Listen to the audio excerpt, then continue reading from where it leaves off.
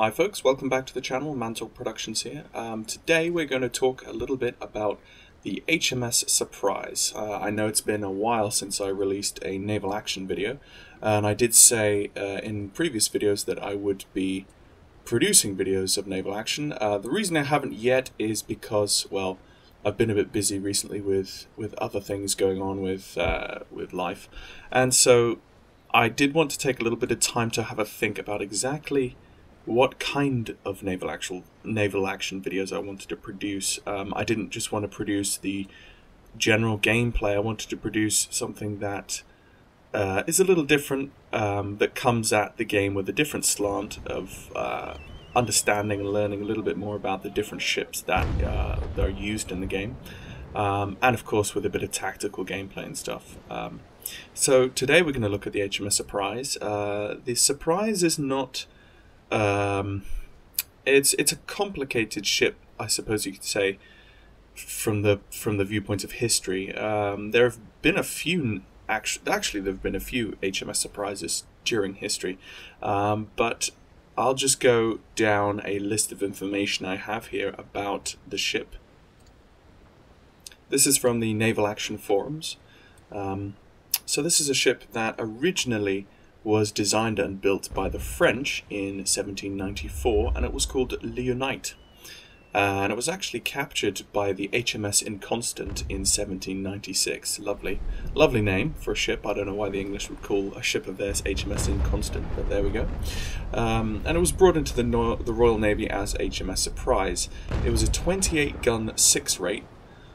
And so let's just have a look at the stats of the original Leonite. Under French service, it had 24 8-pounder long guns and 8 4-pounder long guns on the quarterdeck and forecastle. It's forecastle or forecastle, is actually the way you pronounce it. And that's actually, to begin with, a very interesting loadout. Much lower than any loadout that I've ever heard of for the Surprise, or most people would think the Surprise would have as a loadout, but we'll get to that later. And so when it was captured by the English, it was then regunned, and the armament in English service was 24 9-pounder long guns, 8 4-pounder long guns on the quarterdeck, 4 12-pounder carronades on the quarterdeck, 2 12-pounder carronades on the forecastle, and probably bow chasers as well. They had 2 4-pounder long guns as bow chasers. Even these light guns were found to be too heavy and unwieldy for the ship's narrow hull and were replaced with carronades. So the English, of course, capturing a beautiful ship like this, beefed up her armament a bit. Interesting note about general national construction standards. The French usually constructed better quality ships than the English did. Despite this fact, the English basically ruled the waves for a long time. But if you think about the nations at play here, the English at that time, due to being an island nation, let's say, the quality of lumber or timber that they would have used, especially in wartime, you know, they're knocking together these ships that with, you know, 60, 70, 80-year-old oak trees, seasoned oak trees. And then, you know, these ships are going together and then going out into the high seas and being shot at and possibly sinking within 5 to 10 years. So if you think about it, you've got a tree that takes 50 to 80 years, let's say, to mature into good oak. And oak was generally the one thing they would have wanted to use in ship construction because it's a hardwood and it's very good. You have an 80-year-old oak tree which is being destroyed by, you know, the elements and the French, you know, within, you know, 5 to 10 years and needs to be replaced. But yet those trees that they're sourcing are, you know, 50 to 80 years old. So very quickly the quality of English timber would go down in wartime.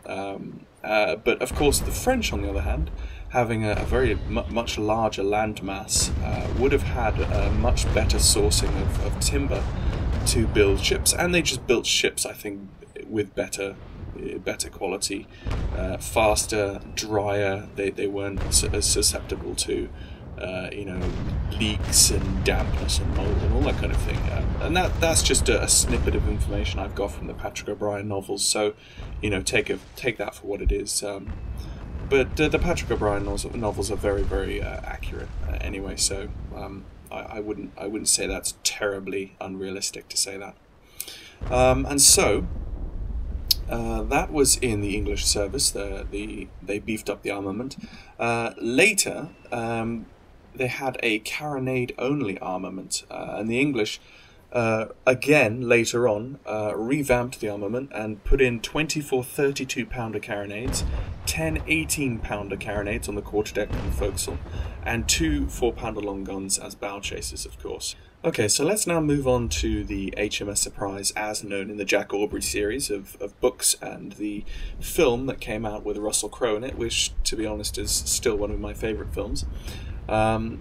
O'Brian describes her as a 28-gun 6-rate, or a jackass frigate, which is just the slang for it, formerly the French corvette Leonite in 1794, and as you can see, the French deem her as a corvette at that time period, which we'll come into later. This background is entirely historical, but O'Brien's Surprise carries 12-pounders instead of the historical French 8-pound and English 9-pound long guns. So in the books, Patrick O'Brian would have beefed up the armament to 12-pounders unhistorically. So that was his his literary license to beef that up. She also retains the 36-gun ship mainmast, which was briefly installed in the historical frigate by an English dockyard. The experiment was unsuccessful, and the Surprise ended up at least one mast sized for an even smaller 24-gun ship. So she basically had one mast that was too big. That's what that's saying. And I'm getting all this information from from a collection of stuff from the forums. So I'll put a link to the description so you can read at your own leisure later. And that pretty much is what's going on with the HMS Surprise. Let me just have a look if there's any more information I need to touch on. Nope, that's pretty much all I need to talk about at this point. Let's just move over now to some gameplay, and let's see how she handles in Naval Action. Okay, folks, welcome back. Here we are in a matchup between two Surprises and two Constitutions. This was a very interesting game. I really enjoyed this game, in fact, because it was obviously a very even matchup. This is in multiplayer, and there was very good communication between myself and my friendly Constitution. As you can see in the bottom left-hand corner in the chat box, for the last 7.5 minutes we were kind of planning our moves, and he was just... every now and then you'll see him post about what heading we should both be heading at the same time. So we're playing it very tight here, and I think we needed to, because having a very, very even matchup like this really brings out your tactical skills as opposed to just straight numbers. So you can see me here jostling for position on the enemy Surprise here as he cuts in behind my backside there, and you can see he kind of destroys my stern, which isn't a terribly big problem because I can fix that when I use a repair kit. And to be honest, I was more scared of losing my side armor than I was my front or back armor. I probably should be much more concerned about my stern and my front, but here you see a few minutes ago I changed back to ball shot because we went out of range of the Constitution, and I'm someone where double shot is great if you're in range, but the second you get out of range you really need to be anticipating when you're going to get out of range so that you can immediately change back to ball shot to keep the shots flowing. Because if you're shooting double shot and you don't time it right, you can waste time and waste perfectly good opportunities to get shots in if you haven't yet changed back to ball. So yeah, so for the last 7.5 minutes we've been kind of maneuvering against the enemy. You can see that we've been sticking quite closely together, and I think that really worked very well. The guy you can see there just on the left-hand side in the Constitution, he just worked very well. Very good communication between us both. We both knew where each other were and what was going on and what we wanted to do pretty much all the time. And you can see the enemies have split up. The Constitution over there, plane rider, unfortunately a few minutes ago he got out of our range, and he kind of stays out of our range. I think he accidentally goes a bit too far downwind and spends valuable time trying to beat back up into the wind to re-engage us. But during that time, that gives us time to isolate the surprise and really chew the surprise up. For a long time, the surprise stays afloat, much longer than I thought it would, really. But I suppose that's just clever use of your repair kits and your survival mode.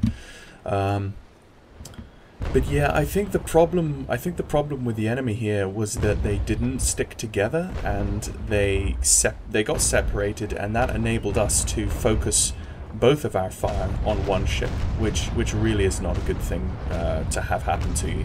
We both knew from the very beginning that we wanted to take out the surprise first. There is a kind of balance already appearing in this game where you've got bigger ships like the Constitution, more guns, more armor, harder, tougher nuts to crack. But then you've got the smaller ships, which, like the Surprise, they've got less guns, less armor, but they're more maneuverable.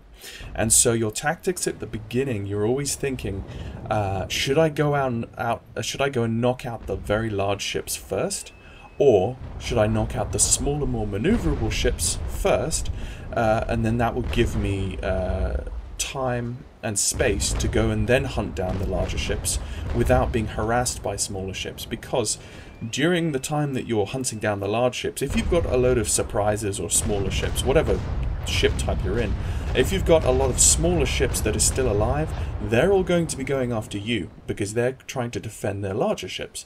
So if you can knock out the people that will get in your way, then that means that you have superior numbers when you actually go to knock out the capital ships. So, and in this particular instance, you can see that we've left the Constitution well alone at this point. We're not paying any attention to the Constitution. Yes, every now and then we get some shots that come across and hit us from the Constitution, but that really, at the moment, isn't a big deal. Our big main goal at this point is to knock out the Surprise, and as you can see that we're doing that fairly well. And you can see the Surprise really has no armor left, but it's still afloat, and I think he remains afloat for a while longer. He does a very good job at managing his damage. And at this point, I kind of break away from my friendly Constitution just because I'm that earnest to sink the Surprise as quickly as possible.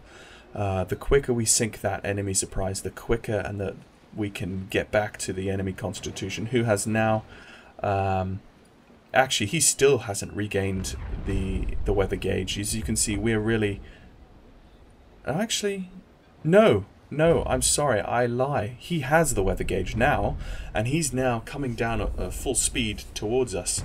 As you see, I'm sailing directly downwind now, and he's behind us in the wind, and so there. We really want to push the enemy Surprise as much as we can at the moment, sink that thing as quickly as possible. And you can see in the last few minutes we've been nailing the enemy Surprise's armor, but you can see the armor is replenishing, which means he's using his repair kits. And it's just a question of how many repair kits he has left versus how long we can still hammering the Surprise and before the enemy Constitution gets back, and then we have a 2v2 conflict. As you can see here now, this is a difficult situation where the friendly Constitution is in between me and my target, and so you can see I'm just popping up all of my sails at the moment to speed up and overtake my friendly Constitution so that I can continue hammering the enemy Surprise, which is behind. And you can see the enemy Constitution is now maneuvering to come into line with the enemy Surprise, and we're going to have a two broadsides versus two broadsides engagement soon, which is which is going to even the odds, but the amount of hammering we've done to the surprise should mean that we have the advantage, and that the enemy surprise will sink sooner than I will, my surprise. It's very interesting. This is actually the first time that I've had such an equal PvP engagement in this game, and it's nice just that I recorded it for the video here, because it shows you more tactically what you should be thinking about. Because when you've got just a jumble of loads of different kinds of ship, it's kind of hard to see tactics at work, because everyone has their own different ideas, and it's a bit like a World of Tanks public game, you know. And you can see my friendly constitution is giving me headings to sail. So we've still got that communication running. It's still working very well. You can see me using my sails there to maneuver as quickly as I possibly can to bring my port broadside back onto the enemy surprise, who pretty much has no armor anymore. And you can see that he's starting to founder now. He's starting to go down. And I think this is probably the last broadside I give him, and then he sinks. And then that just leaves us both. So I say bad volley, but he's still going down. So there we go. The enemy surprise has now just been sunk, and it's now just me and the enemy constitution, with my friendly constitution, sorry. So now I'm saying in the chat, what's the plan? He's done. You know, what's our tactical plan to take out the constitution now? We've got 2v1, and he's now telling me his rudder is down and he's repairing it. And I think his magazine was hit as well at some point. So he did come under a lot of fire. He took the brunt of the fire in this engagement. I to be honest, I got off really easy in this engagement because I was his supporting ship. I did not get much of the action per se. See, the difference in this engagement is that we both focused on the enemy surprise, and they both focused on our friendly constitution. So as a result, our friendly constitution has been chewed up quite a lot, but the enemy surprise is completely gone. And that is the trade-off that we made. That at the end of the game, at the end of that initial conflict, we both have 2 ships left and he only has 1, which means that we come out on top. So I think that worked to our advantage. And if I was to do that again, I would still do the same thing.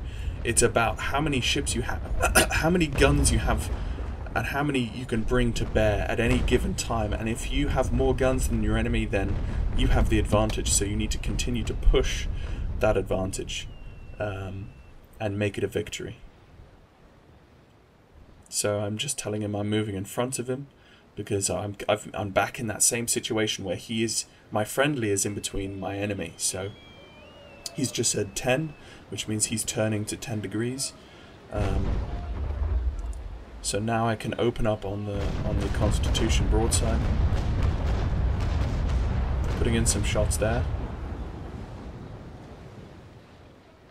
And so now we're in a good position. He is actually he wants this is actually an interesting point of the game, because this is where we both go our separate ways for a second.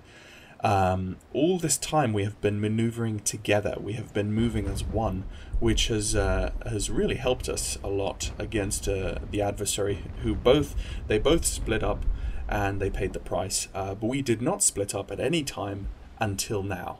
And this is where you see it looks like I'm going to pass his left-hand side, and it looks like our friendly constitution is going to pass to his right-hand side. And he actually says in the chat just about now, he says no, because he can see what's going to happen.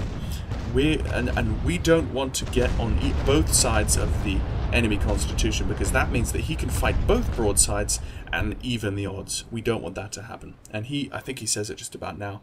But what I was doing was I just shot off my starboard broadside, and now I'm maneuvering as quickly as I can to bring my port broadside back to bear, because I wanted in that small space of time to fight both broadsides and maneuver so that he could only bring his one broadside to bear. So it's just maximizing the guns that we have to the targets that we need to take out.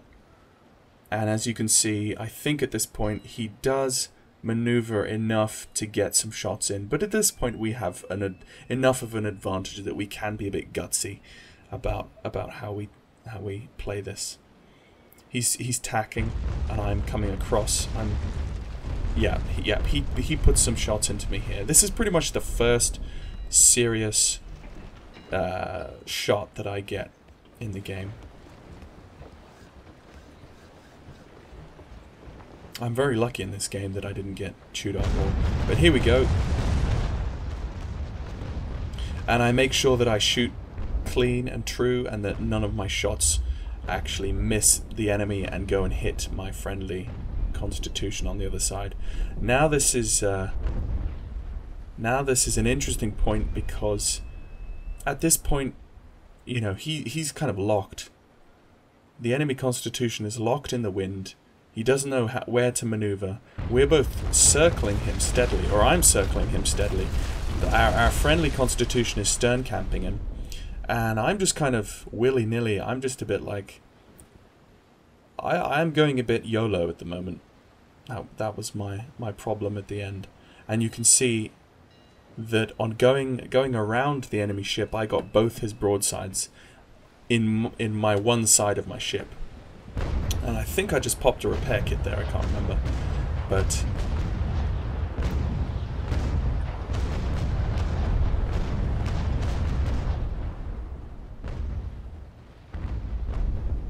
so we're just steadily wearing him down. I'm just gaining some speed, and then make the maneuver.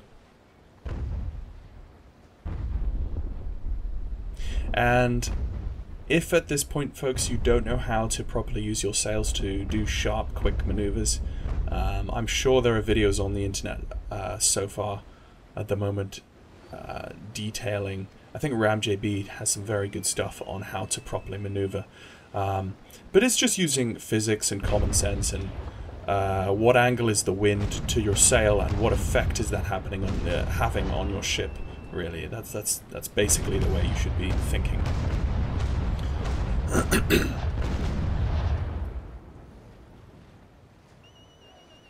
So at this point, we're now in the ideal position where we are both on the same side of him, so we're able to put two broadsides into his one. And I think at the moment I do something. Yeah, I'm just kind of YOLOing around. I'm maneuvering to bring my opposite broadside. Yeah, it's you can see my port armor is down at half strength, so I was probably at this point bringing my starboard armor, which is relatively untouched, to bear, and then do do a clockwise rotation around the enemy ship. And of course, our friendly Constitution, knowing, I mean, a Constitution isn't terribly maneuverable. I at the moment, in unlocking ships, I have unlocked the Constitution, and I've been using the Constitution for a while, and it's just refreshing to get back into something a bit smaller like the Surprise, where it's still a frigate. It can still, you know, pack a punch, but it is more maneuverable than something like the Constitution. I'll be covering the Constitution in a later video, but the Constitution is basically a heavy frigate. It's a proper it's a frigate as frigates were meant to be, really, I think. The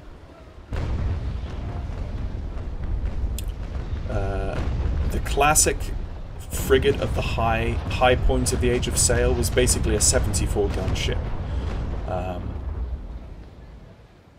And I don't know off the top of my head if the Constitution is a 74-gun ship. I'm pretty sure it is.